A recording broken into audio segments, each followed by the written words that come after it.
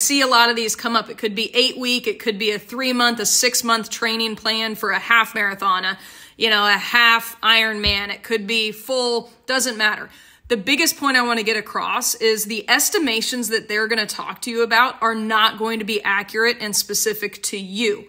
So a lot of times they'll say, go out for a zone 2 run, or here's an interval day.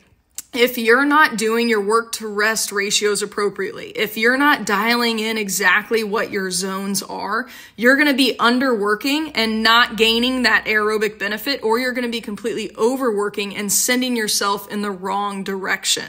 Okay, so really dialing in what your zones exactly are from heart rate, pace, wattage, and then figuring out from there, what are your fueling strategies? How many calories are you actually burning at each zone? Because then we can take that and look into what your daily diet is as well.